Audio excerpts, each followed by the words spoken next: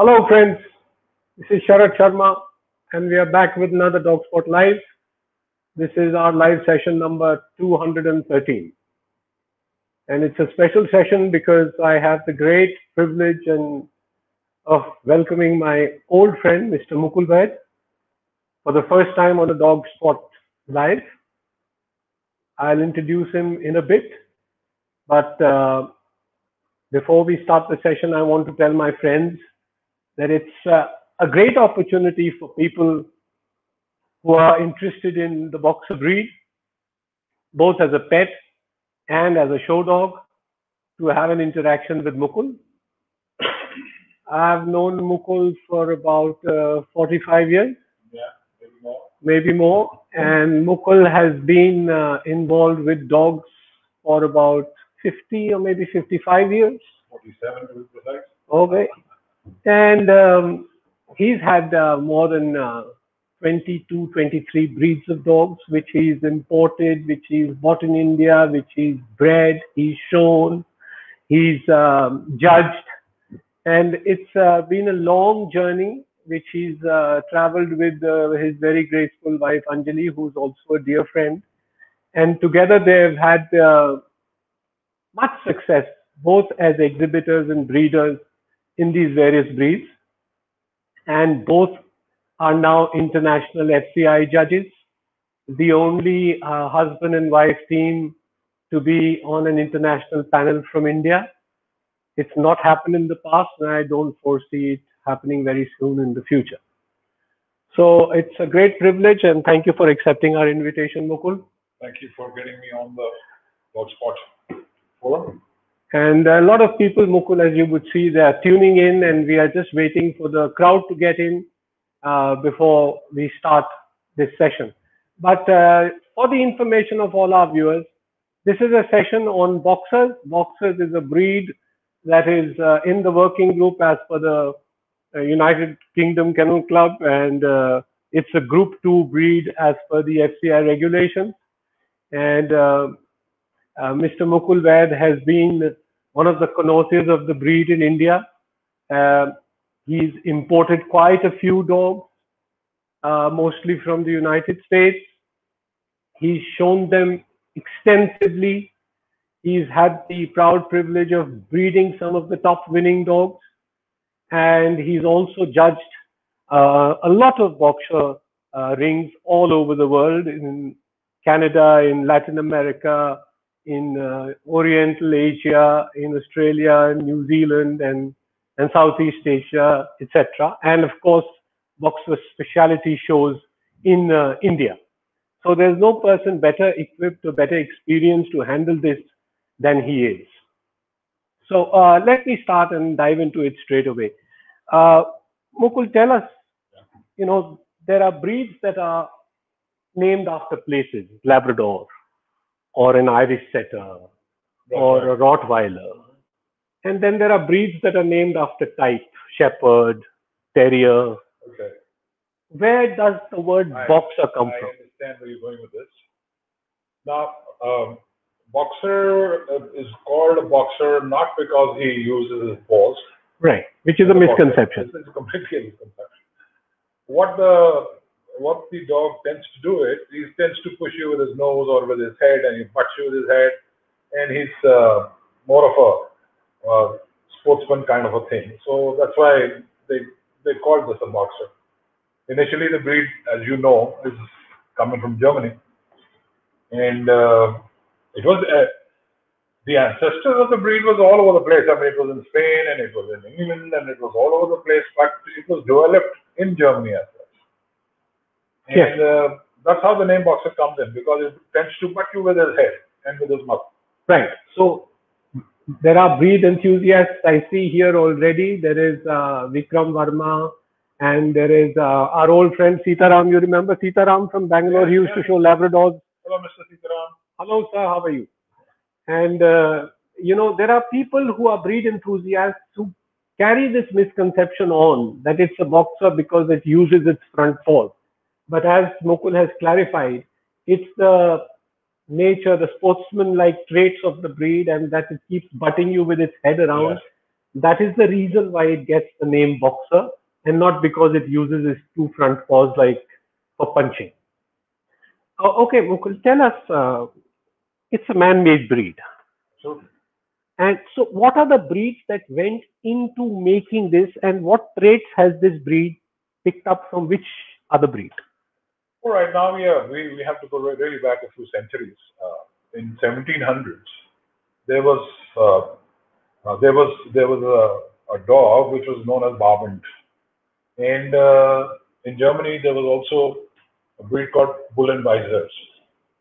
Now, Bull and Weisers was not it was not a uniform kind of a size in Bull and Weisers. They used to come in two, three different sizes: the big size ones, the middle size ones, and the smaller size ones. Right, Now, what was a Bull and Weiser? Bull and Weiser was a heavy-headed dog with a wide skull, very athletic, right, very short couple.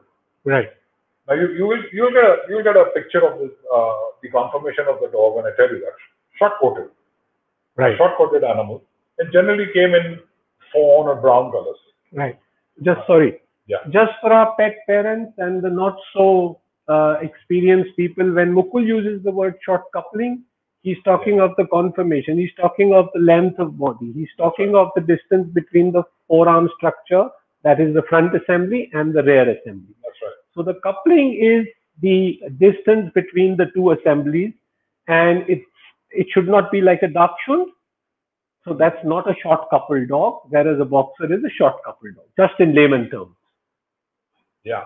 I mean, it happens to us, all us judges who talk in technical terms, but I understand where you're going with this. So let's go back to the breed. So, and this dog was made for the purpose. Initially, the purpose was for hunting. Yes, I mean, whether it was used for bull baiting or it was left in the forest to catch bears or whatever it is. And the idea was that they would go after the game and catch them from behind. right, Catch them from behind till the owners came and did what they had to do. right, So that's why these breeds were made. Now, this boxer was from the smaller Bull and Weiser. okay, For the simple reason, the biggest Bull and Weiser, because there was a size differentiation between the three. right. The bigger one you can see in the modern Mastiffs The bull mastiff, for example, or English Mastiff. or the English So mastiff. Okay, that's the bigger Bull and Weiser was used for that. right, Uh, the biggest one of the lot was used mixed with hounds like the deer hounds and wolfhounds, right. and there came in the Great Danes. Oh, okay, right, You see, and the smaller ones were used to bring in our boxers. So this is how the breed was developed over a period of time, and then the colors changed because with the advent of bulldogs into Germany, which were used into boxers, and we started getting the white shades into the boxer and stuff like that. yeah, I So understand. that's how this breed was made, and from hunting it changed to protection. It changed to police dogs. I mean, one of the first dogs to be used in the Germany for police work was a boxer. And you feel it's of steady temperament, steady Absolutely. enough to Very, be. very. See, they work very hard on the temperament. It's a very biddable, tractable dog which you can teach everything, and very friendly to the family, very protective to the family, even to the children. So that's a point my pet parent friends must know. All this talk about the boxer just because of its appearance not being good for the family is a myth. It needs to be dispelled. It is as good a family pet as your Labrador or your Golden Retriever. Am I right? Absolutely. And we've had them as family pets. Yes. So we must note this point. So they're very, very friendly dogs. So I don't think any pet parent who's thinking of keeping a boxer, don't go on the looks.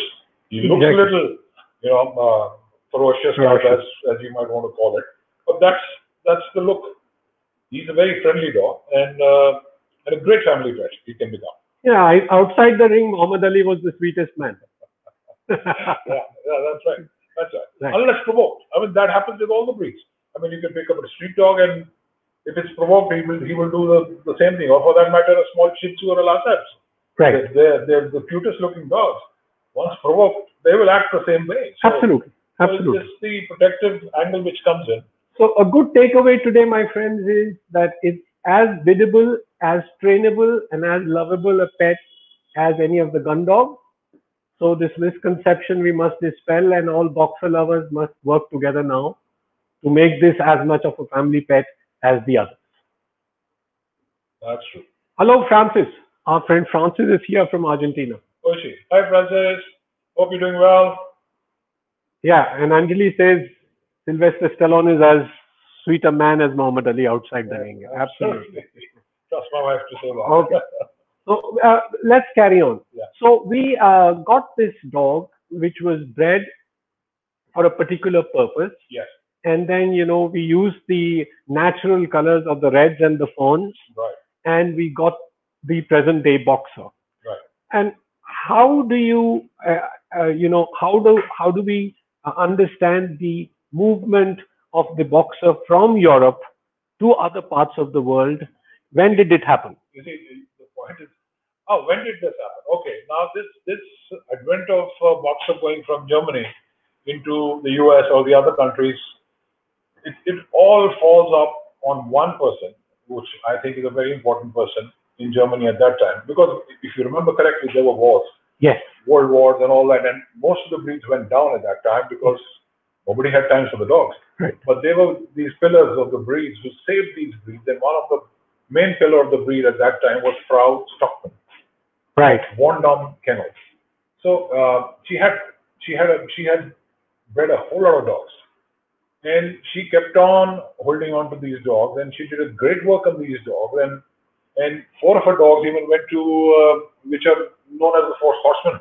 Right. This is a book which is written by Frau Stockman, which is a Bible. But if anybody is really interested in the history and wants to know about boxers, where they came from, what it is, this is the book to get, because she talks a lot of sense about boxers and a lot of things about her dogs.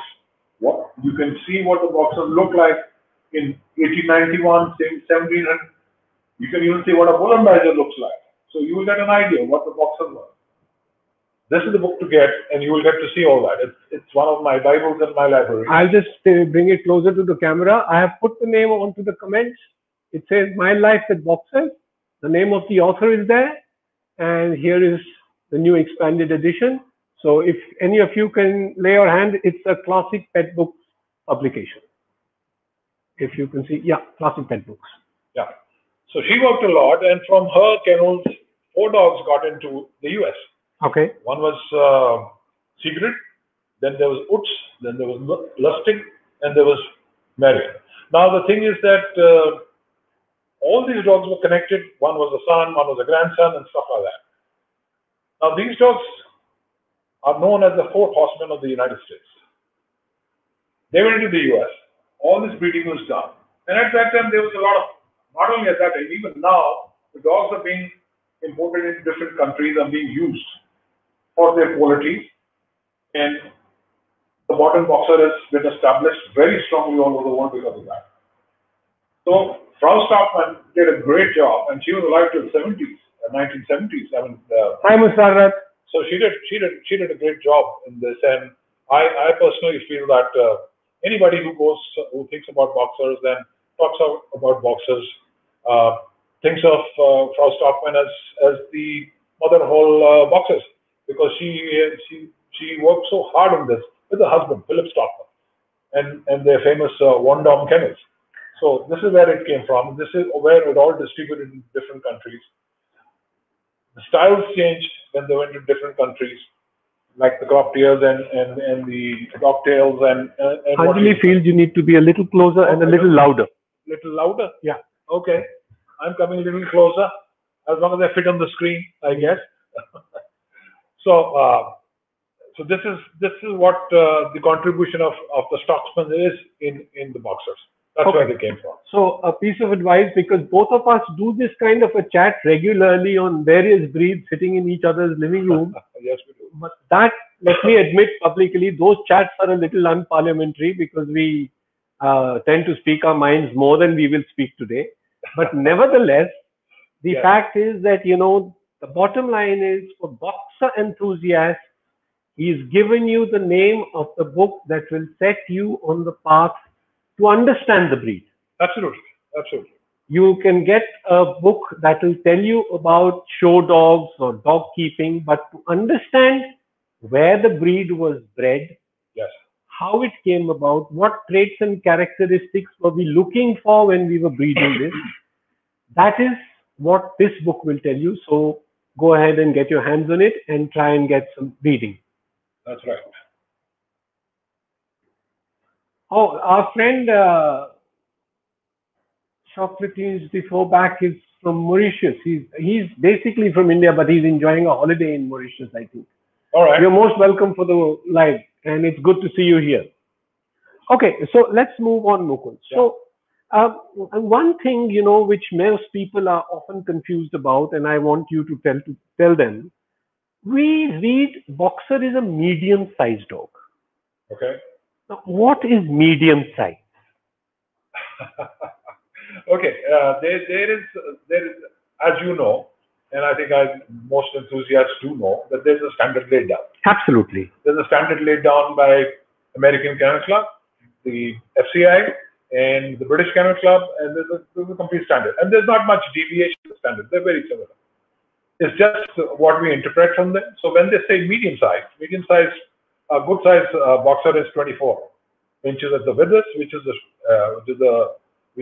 also known as the shoulders, on the top of the shoulders. Yeah. And 25 inches, and it can go up to 26 inches.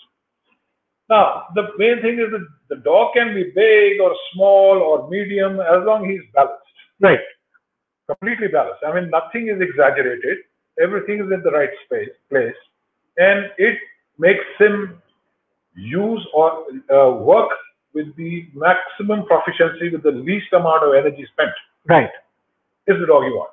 Yes, because it's basically a working dog, and you don't want wasting of any energy. Yes, but there's one thing which is very important in a boxer. Yeah. It is a head breed. Oh, we'll come to that. Yeah. It is a head breed.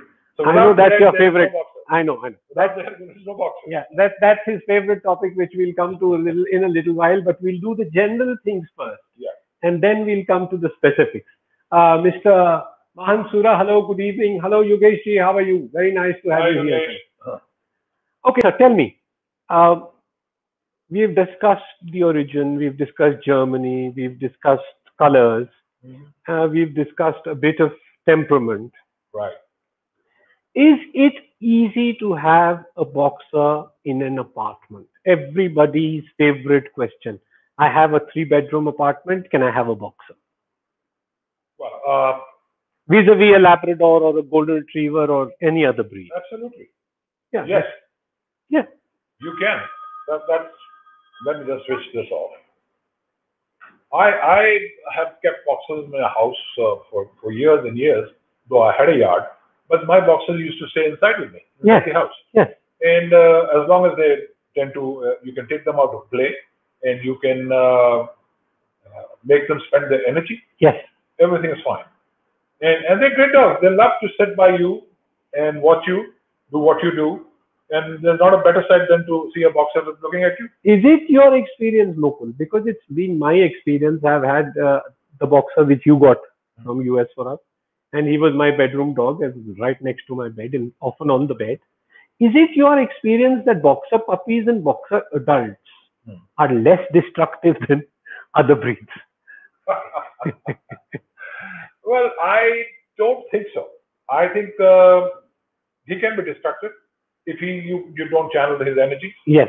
That's very important. And the other thing which he thrives on is your attention. Absolutely. How much time can you give him? Yeah.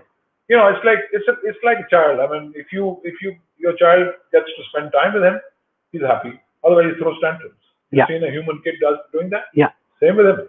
He'll do the same thing. He will try to get your attention by looking at you or doing his antics. If he doesn't get it, he will tear up his mattress. He'll tear up your shoes, whatever he can get hold of, till he gets. And what is he doing? He's doing nothing. He's trying to get your attention. Right. So he needs pampering. He's like a little child. You pamper him, you look after him, you give him enough exercise according to his age. Right. Not overdo it. Don't overdo it. Yeah. You overdo it and you're in trouble. Right. So you give him just as much as he can play around with. Right.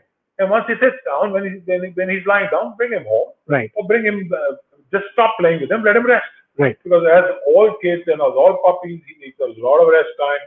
Because that's the time they're growing. Right. He needs to sleep. Okay. Which brings me to another question which we get from pet parents and general public very often. It's a brachyphyletic breed. Yeah, I know. How difficult is it to have what generally is commonly called snub-nosed dogs in Delhi kind of weather, in hot weather? I don't think there should be much of a problem. Whether you got mesocephalic, as you call it, or dolichocephalic, or brachycephalic, it does make a difference. But yes, because the nasal passage is made in such a way that there's a few curves in it. Yes. So they have a bit of a breathing difficulty in a sense that they can have stress in the heat. Yes. Heat stress. Yes. But if anybody who's using it only as a pet dog and he's sitting at home in the air conditioner in the hot climate, yes, then one has to be very careful that you don't take him out in very hot weather, and otherwise you get heat strokes. So you have to be a little careful with him. But we've got the problems. We've got a friend, Sue Impey from South Africa. Hello, Sue. Nice to see you here. Hi, Sue. Good to see you. Good to see you. Gaurav Mittal wants to know. Yes, sir. In comparison, which are the breeds that are not suitable for apartment living? Great Dane? Well, if you want to keep one Great Dane in an apartment, I'm fine with it. I can look after it. I don't know it's up to your capabilities.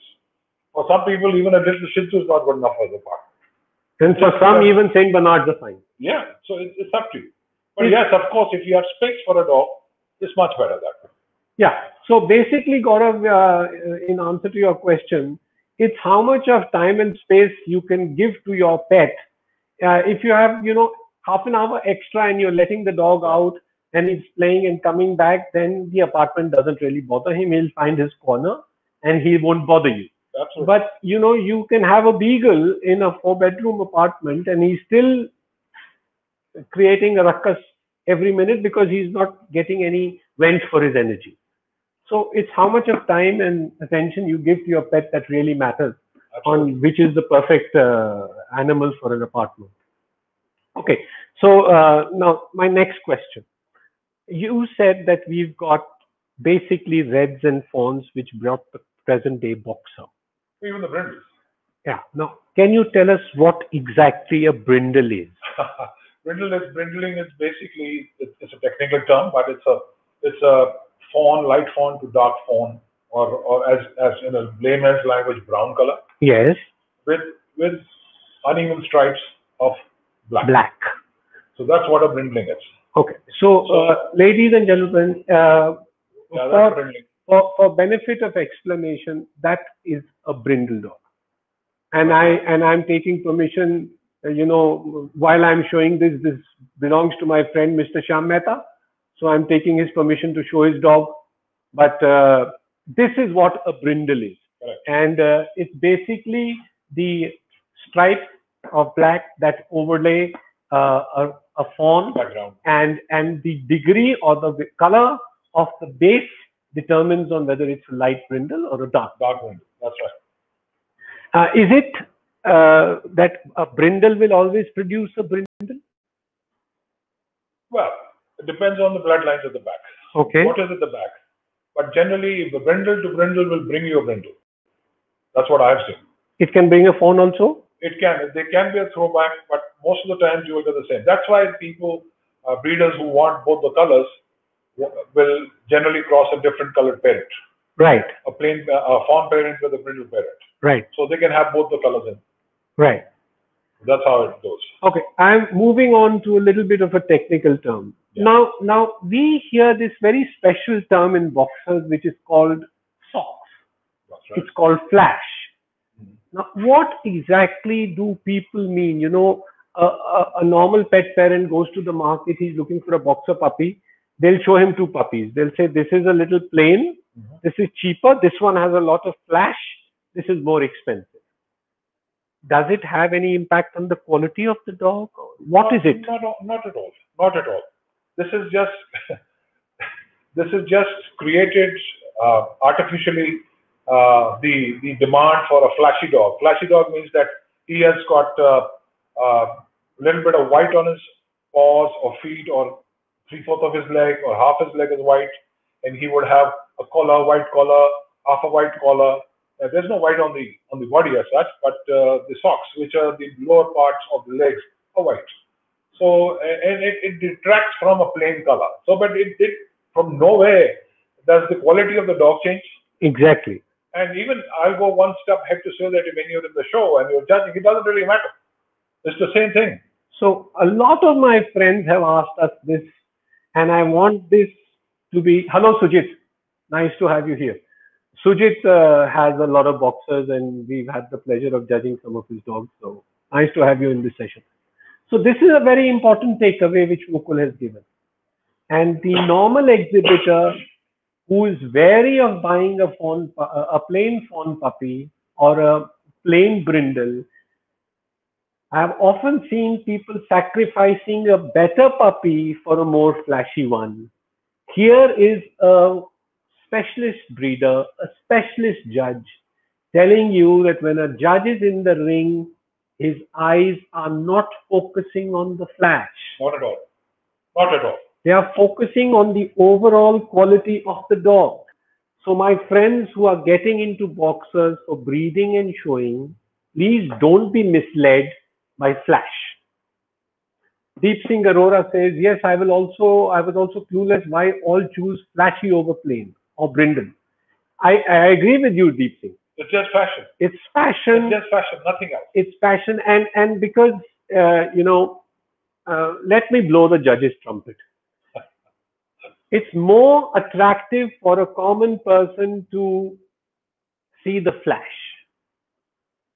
But when the judge is judging a dog, he's not looking at the color. No, he's not. Unless the color is, a disqualification as per laid down standards. Yes. If he has more than 1/3 of white on the body or anywhere, then it's a disqualification. Then the judge will look at it. Yes.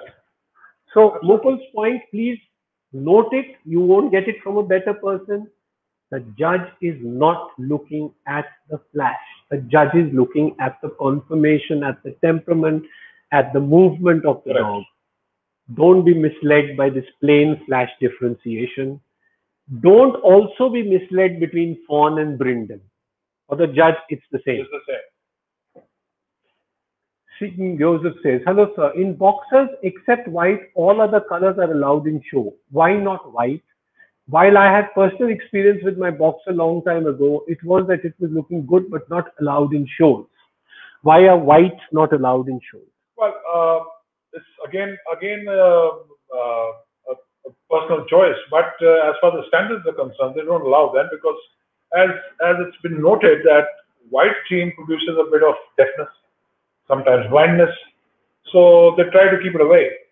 Plus, being a working dog, let's face it, any working dog or a police dog or an army dog has to merge with the surroundings. Imagine if somebody is guarding at night in some area and he's got a white dog. You'll see it from a mile away. So I don't think it's sensible to have a white dog. That's the only reason. White dogs are very healthy. I have had a few in the litters. When you use flashy dogs, like with white and fawn markings, you tend to get a white. You're going to get a white. More chances of getting a white with the flashy breeding than to get it with the plain breeding. So, and sometimes it tends to become like you have a litter of 5 puppies, you got 3 whites. Because you used very flashy dogs. But it's not a hard fast rule. It happens. So it's not allowed in the standard. That's what the reason is. And again, the white portion is coming from the English bulldogs. If I might go ahead and say that, it's not a color which was supposed to be there. So we prefer that the least amount of white is there in the specimens, which is allowed by the standard, which is less than 1/3, and a good amount of socks and a bit on the neck is what it does, because it detracts from the main all fawn dog or a dog with a fawn or white. Imagine a boxer with a white mask. Doesn't look good at all. Yeah, it just takes away from the expression. It just doesn't give you the expression which you need. But having said that, Sridhar, I would like to tell you that as far as the American Kennel Club, the AKC is concerned, they are allowing breeding from white. Oh yes, you can. I mean, even I mean, why America? You can breed your white dog because they're registered. You can use a white dog in your breeding, and you will get normal colored dogs. You will get normal colored dogs no because there's no problem.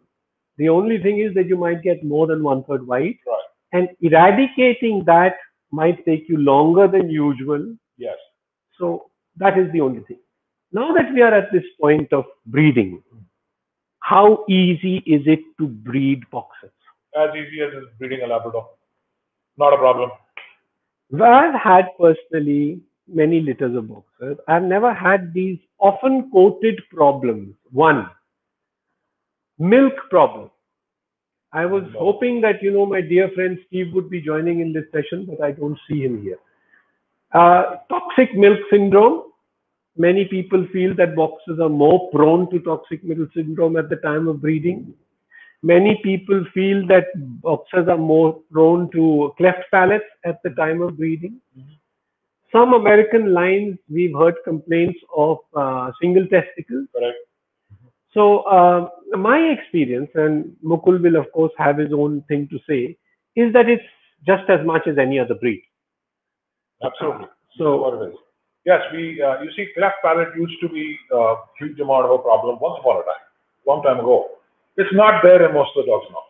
You don't tend to see that because I think we have identified few of the lines where it used to come through. So they have been eliminated from the breeding programs. So you're not getting those cleft planets as much as we could get. Right. As far as cryptorchidism or monarchism, which is a single testicle or no testicle, that tends to creep up. But again, it tends to only creep up, generally increase in the ratio. The ratio increases only when you are doing a very close breeding. Right. Close relative breeding. That not only affects the testicle part, but the size part, Right. which I've seen happening. But again, I think that should be left to the professionals, the close breeding, because that tends to produce champions too, because it concentrates the good traits or the bad traits in the specimen. And then it should be left to professionals. Ruhi Kulkarni wants to know, again, we've said this, Ruhi, but we'll say it again. Yes, boxers are a good option for people with kids below 5 years. Oh, they're excellent. They are loving. They don't harm anybody. They're excellent. They're absolutely fine. So dispel this myth, shatter the myth. And they take a lot of punishment in the hands of the kids. Because children can be rough, boisterous, they can twist their ears, and the boxer will take it all. Yeah. No problem. No problem. Yogesh wants to know, Mukul, Yes. for the benefit of novice owners and breeders, can they adopt some ways to minimize albinos in their breeding? Well, it's like potluck, what you're bringing to the table, that's what you're going to get. So basically what's happening here, Yogesh, is that when people are breeding two dogs, what are they doing? They're looking at, there's one set of breeders which are the show people. There's one set of people who got pet homes and they got one pet, and they want to use one of the good looking dog, and they go and use a good healthy dog. Now, both places, you have to have, when you do a breeding, you have to do your homework. If everybody goes and does the homework before buying a car, I wonder why they don't do it when they were going to buy a dog. Anybody tells them anything, they go and use it. If you go to the pedigrees of those dogs and see what kind of whites they threw, or what the litters did what, you can minimize it. You cannot eliminate it. That's not happening because the bulldog is there in the genes. Because it was brought in to give those traits. So it's going to keep cropping up, but it can be minimized. It cannot be eliminated. So that's a no-no. Okay. So I'll take liberty now to move slightly into more technical details, which a lot of our viewers would be waiting. Sandeep, the health issues are basically that are most of the health issues are the same. There are some reports in the US, Mukul would tell us, on the heart condition in boxers. That's right. They do tend to suffer from heart problems. But again, there are lines which do. So we tend to avoid those lines. Generally, there is a you get a certificate like you get for hip dysplasia in the breeding of the parents and stuff like that. The same way you get the heart thing also, and then you can eliminate those lines, and you're going to be safe. It's like the German Shepherds get this nosebleed of hemophilia. It's the same way. Boxer does have this problem. He has the problem of a bit of dysplasia, hip dysplasia also. So, but it can be all avoided if you do not use those lines. And I think to abroad, to a lot of what I'm seeing is that they have improved upon it, and you hardly getting any of those cases anymore. But in India, we have to do all that genetical things and stuff like that. So it will take some time.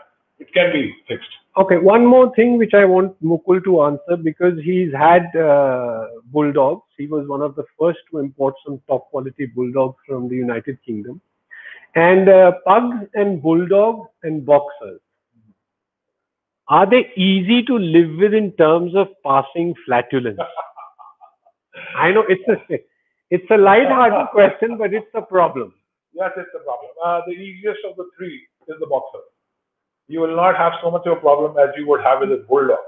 It's difficult. It is really, really difficult, especially if you've got an air-conditioned car and he's going traveling with you. You're in trouble. The other thing which they tend to do is snore. They love to snore, but so do I. So I can take that. So that's not much of a problem. So passing flatulence, yes, it is a negative as far as these three breeds are concerned. But least of the three is the boxer. Boxer, yes. Okay, moving on to some technical areas where Mukul is, that's what we called him for. You said, sir, it's a head breed. Yeah, it's a head breed. What do you want people to understand? Okay, now, first thing is that when you look at the boxer, yeah, it should look like a boxer. It's very important. Yes. And for that, in 1911 or 1895, they have laid down the head studies and stuff like that, and they were the silhouettes, which is known as the Munich silhouette. Yeah. A silhouette, for easy understanding, is a profile, a sketch, an outline. Correct. So in that, and according to the standard, if you divide the head in three parts.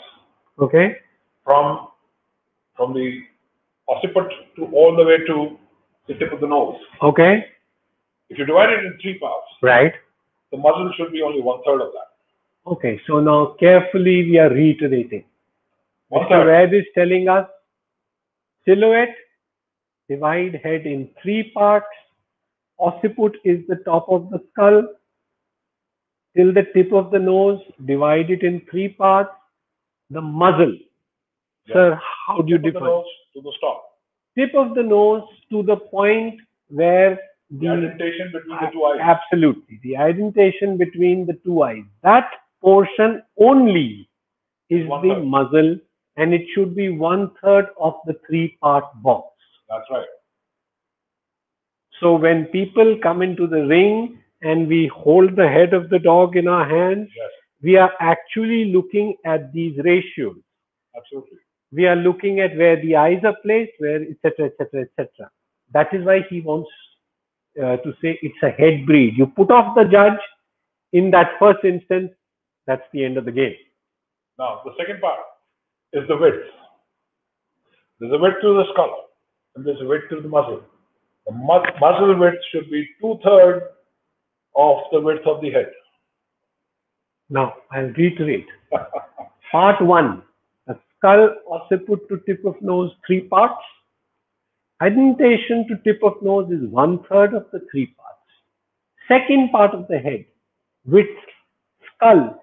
Skull is the 2 spots between the ears. That's right. The inside of the ear, not the outside. So the width between the inside of the ears and the width of the muzzle should be 2/3 the width of the skull. 2/3 the width of the skull. I know we are getting technical, but then that's why we have Mr. Vaid. Yes, so that will show you a nice broad muzzle, which is very important for the breed. Why?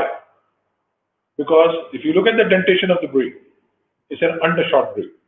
Now, when I say undershot, means that the lower jaw or the lower teeth are slightly ahead of the upper teeth. When I say slightly, it means that there should be a gap of only the width of a pencil. That's it. One pencil, not more. Not more. You will see a lot of them like this. You will see touching. No, it has to be a width, at least or maximum the width of a pencil. Now, the second part, the front teeth, the six incisors in the front, in the bottom jaw, should be in as straight a line as possible. If they are in a straight line, then you will get the breadth. Then only you will go towards the 2/3 of the skull. Otherwise, if you got a rounded jaw at the bottom, it will become narrow.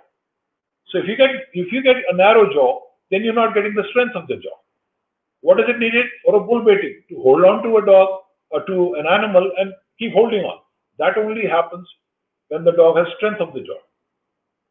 So that only happens when there's a width of the lower jaw. Now, the nose part. The tip of the nose is always higher than the root of the nose. Note it, ladies and gentlemen. These are words of wisdom. You won't get them again. Two words here. Tip of the nose, root of the nose. Yes. The tip is higher than the root of the nose. But there's a reasoning behind it. All things have been made scientifically. I'll tell you each one of them. Then, hardly any wrinkles on the forehead. Yes, very important. Hardly any wrinkles. You see a boxer's, oh, a whole lot of wrinkles. Not correct. Absolutely thin, plain. There should be a slight rise in the skull. Not flat, because that slight rise gives the good look. And there is a furrow here, in between the skull. Now, what is the reason that this nose is tipping upwards? So when the dog, and there are two wrinkles on the side of the muscles. There's two wrinkles on the side of the muscle coming down. Both these things are when the dog catches on to a prey, there's bleeding. Now listen to this very carefully. When this bleeds, there's blood running. Can you imagine the blood is running in his face? He's got blood all over his nostrils, he can't breathe. But his nose is going backwards. So it is not going into the nose. If it's coming onto his muzzle, it will go down these wrinkles in the thing and go down. It's not coming in his mouth. So there was a reason behind everything. Why these wrinkles were made and why they were placed like that. So it's very, very important that it is done like that. So this is why it is. Then the chin, the bottom of the chin. There has to be a chin, which is discernible from each side when you're looking from each side and from the front. So which is also known as an upturn. So boxer is a head breed, and he has to have eyes, which is again very important. I have seen a lot of boxers, especially in the Indian rings, which have eyes placed sideways, like a lot like a German Shepherd or a lot like a Doberman. No, these dogs' eyes are facing forward. That gives the breadth. So it's very important to see these things. Yeah. Root of the nose lower than tip of the nose. Two wrinkles going down. Simple explanation, he is baiting. He is catching an animal. When even if you put it up, Shharat, see the chin. You can see the chin from the front. There's a chin going there. You should be able to see the chin. It's very important to look at the breadth of the lower jaw. There's enough breadth there because the incisors are in a straight line in the jaw. So now, for the layman again, a dog has 42 teeth. And when he's using the word incisor, they are, sorry for this demonstration, but they are the same as ours. Yes. These teeth are also called incisors. So the teeth between the canine, both in the upper jaw and in the lower jaw, 6 each are the incisors. Correct.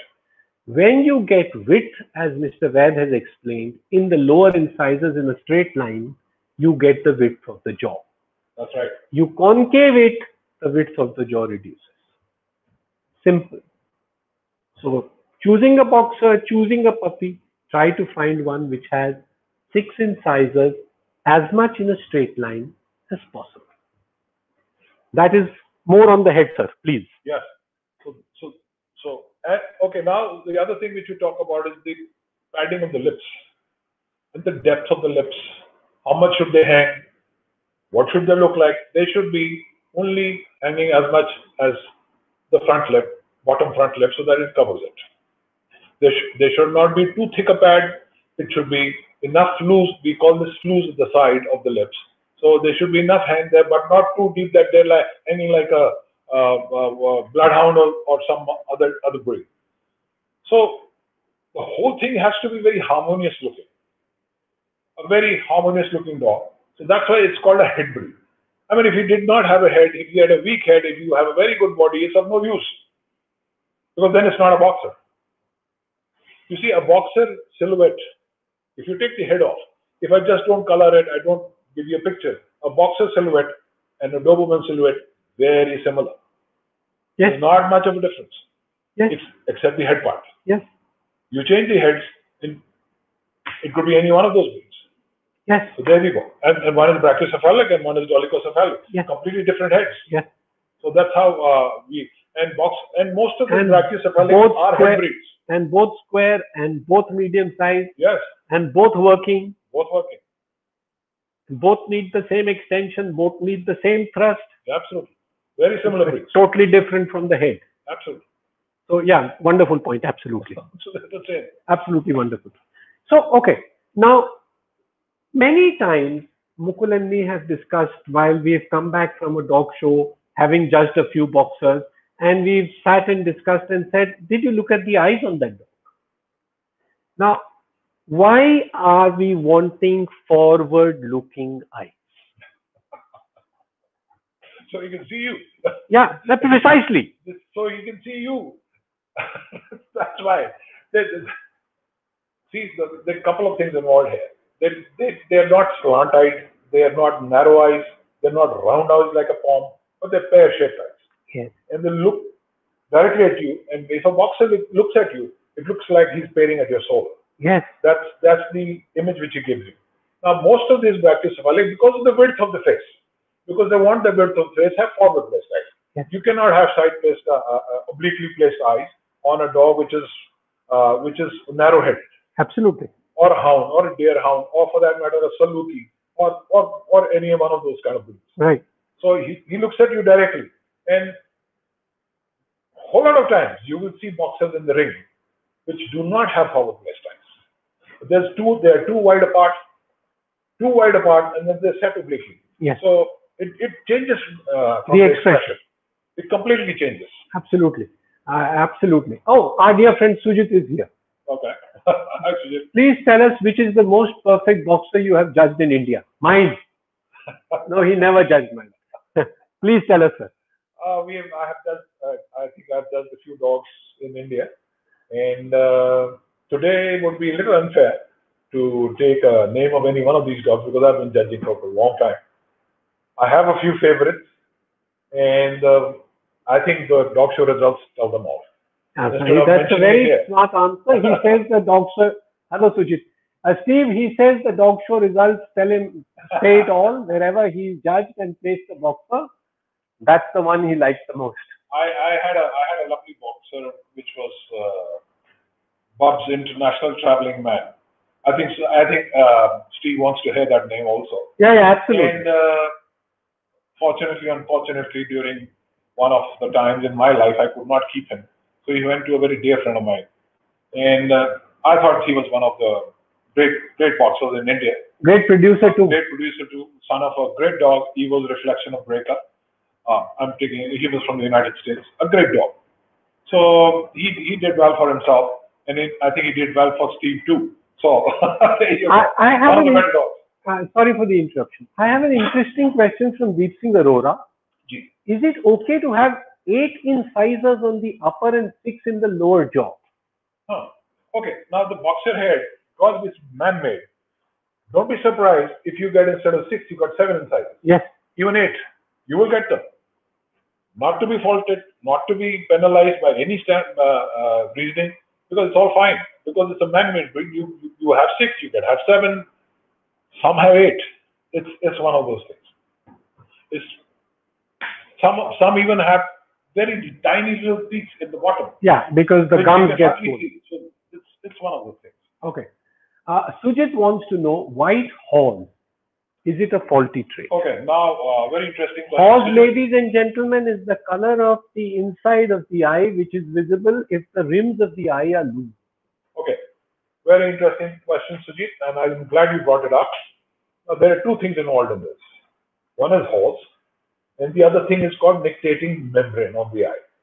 Now, the nictitating membrane is generally of dark brown color, or as a layman calls it, black. If horse are preferred, dark horse are preferred, and so is the nictitating membrane. There's a lot of confusion about the nictitating membrane. A whole lot of people penalize the dog because of that lighter nictitating membrane. It cannot be penalized. Horse, light horse are not preferred because that means a loose iris. Yeah. And it's not preferred. And that's not a good eye. I would not prefer it. But as a judge, when I'm in the ring, I look at the complete dog. I'm not looking at eyes or nose or this or that. I'm looking at the complete dog. If the complete picture is pleasing and it's the best dog on the ring as far as the balance is concerned, that's the dog for you. So this will explain this to you. Another thing which happens with these things is that people abroad, it happens, are tattooing the horse. Yes, yes. So when they tattoo these horse, they become dark. Absolutely. So it's all very cosmetic what's going on. So it's a cosmetic fault.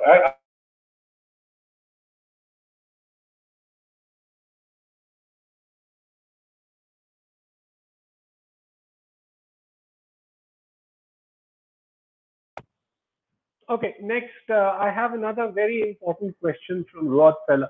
Do you think there are a lot of over-angulated rears that are not in balance with the front?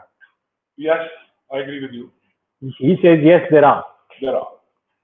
It's a very simple formula. Looking at the rears. If you draw a line from the rear of the pelvis, which is the ischium, down to the ground, a plumb line, it should fall in front of the hind feet. Means the hind paws. So if a straight line is drawn from the ischium to the ground, it should be just touching the front of the toe. If you and horse being absolutely perpendicular to the hocks being perpendicular to the ground. Now, if you're pulling it back and the perpendicular horse comes 3 inches back, is over-angulated.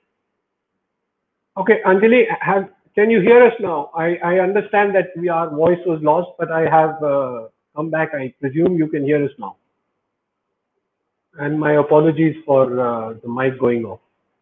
So I'll reiterate what Mr. Vaid has just told us. You drop a plumb line from the ischium down to the ground, given that the hock is perpendicular to the ground. That's right. And that plumb line should fall just in front of the rear toe. If you get that, then your angulation in the rear is correct. Having said that, we must ask Mr. Vaid, because most people don't understand, but I want to ask him, sir, what angle or bend of stifle are you looking for? Are you looking for a long second thigh? Are you looking for a short second thigh? What are you looking for in a boxer? Very simple. You know, there's a front assembly. Yes. And there's a hind assembly. Yes. They should match each other. You have a 90-degree angle in the front. And that's ideal. That's ideal. Yes. But we are going to talk according to the standard. Okay. So if whatever your dog has, you should have a very similar one in the hind. So it's balanced. It's balanced. If you've got a dog which has got a very acute angle or an obtuse angle, the amount of thrust he gives, the front should be able to take it. Take it, or he falls. Or he falls. Yeah. Because the balance is from the front. Yeah. Because his gravity is in the front. Yes. So once that is true, and then he should be angulated enough in the front so that he has enough reach so that when the thrust comes from the back, he can cover the ground. Yeah. If he's over-angulated in the back, which happens in a lot of boxers here, especially in India, I see a lot of them over-angulated, then his hindquarters is not strong enough, which generally happens because he's got a long lower thigh. Precisely my question. Yes. That is why I asked. Because he's got a long lower thigh. Yes. So you cannot have a long lower thigh and a short upper thigh and they should be in balance. They should be very equal. So, ladies and gentlemen, when you're looking at your boxer stack, or you're looking at pictures of puppies, or you're looking at parents from which you want to buy puppies, please keep in mind that we are looking for conformation. Now, I say it in every session. Dog conformation is a CONFOR. It's not a CONFIR. We are not confirming anything. We are conforming that the front angles are in conformation with the rear angles. Then you get a balanced dog. So you don't want an over-angulated or exaggerated hind angulation in a boxer. Right, sir. Another important area. There has been a lot of change in the world in the FCI on cropping and docking. Correct. That's not happened in Latin America, in the US, in Japan, in Philippines, etc. Yes. Where do you see these lines? How does it impact the expression, the head shape, etc.? The cropping. I understand. Now, what is happening that in the US and the American countries, the cropping is the norm. Absolutely. They are the norm. And so is the docking of the tail. Yes. But in England and FCI countries, it's been banned, and there's a big wave of trying to ban in a lot of other countries. Basically, all it is a cosmetic looking thing. Okay. It doesn't add on to anything for the dog except the way he looks. Right. It gives a more alert expression if the ears are up. Right. Yes, the tail part, if it is a long tail, tends to knock off things. Yes. If they're inside a flat or in a house, tends to get hurt because they wag their tail. Absolutely. So, and boxer does do a lot of wagging, and he does his wagging by his backside. Butt. His whole butt moves. Yes. Not only the tail moving, his whole butt moves. Yes. And when it does, it tends to hurt. He tends to hurt himself, and it becomes a big problem because it bleeds and stuff like that. So docking was a good idea, especially in all these working dogs. Right. It worked.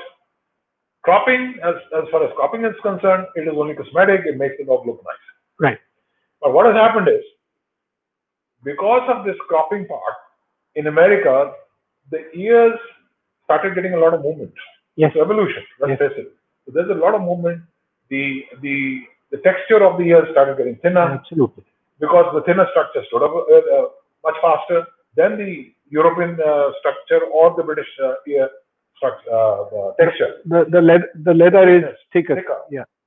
So what is happening now is it's become thinner. At a particular age, the dog moves his head because he's using his muscles of the ears and everything. He tends to move his ears. So you'll see, it's a term we call fly ears. Yes. It tends to pick them up much faster, and fly ears stand up much faster. So it has been bred into the thing. Right. So it's going to become very difficult because the standard says how the ear should drop down in the dropped ear for it to stay the way it has to be. Yeah. So now we have the other problem because now we will have to glue those ears down. Yes. Before we had to tape them up, now we have to glue them. So that's again a problem. Yeah. But yes, as the dog people say that it is a cruelty because they have cut a thing, and though it is done in general anesthesia, there is really no need for it. That's what people say. So it's one of those things. So basic takeaway remains that, as of now in India, there is no ban on docking or cropping. No. And the Kennel Club of India is accepting dogs which are docked and cropped in the showing. There is a movement against it. There is a very strong movement against it. And we might see in the years to come that, we might have boxers like we now have Cocker Spaniels and Rottweilers with their tails. Yes. We might have boxers with their tails and uncropped. That's right. So it all depends on how things will unfold over a few years. Okay, sir. We are into 1 hour, and we normally we have a whole world of boxer talk to do. But it can go on for months. it can go on for months, but we are not getting extra time. We normally end at 1 hour. So I would like to ask you a few like a rapid fire round. Okay. And that would be interesting for most people. Mr. Vaid, as I said in the beginning, has had 25 plus breeds, and he's been a connoisseur of most, and he had the best German Shepherds at a point, then the best English Bulldogs, then the best Pomeranians, then the best Akitas, then the best Boxers, then the best Golden Retriever. So it's been one after the other. So the rapid fire round, sir. Yes. Boxer or Labrador? Labrador. Labrador. But we are doing a boxer session. Boxer boy, boxer girl. Both. No, no, no. Boxer boy or boxer girl? Uh, Boxer boy has got more presence. Okay, boxer boy has more presence. Fawn or brindle? Fawn. Cropped, uncropped. Cropped. You would like to show yourself, you would like me to show for you. That's a $1 million question. 10 years ago, I would love to show myself, but now I think you will show for me. So, ladies and gentlemen, we can always come back if you have more questions in mind. Keep posting it on our site, and we will refer them to Mukul, and he will be more than happy to answer these. It's with great joy that I tell you that we would be having Mr. Vaid back with us in about a week's time. We haven't fixed the date yet, but Labradors it will be that we will have him talking to us about, and we hope to have a lot of people tune in and listen to us. So from Mukul and me, and from DogSpot, stay safe, stay at home, and look after yourself. And thank you for being with us.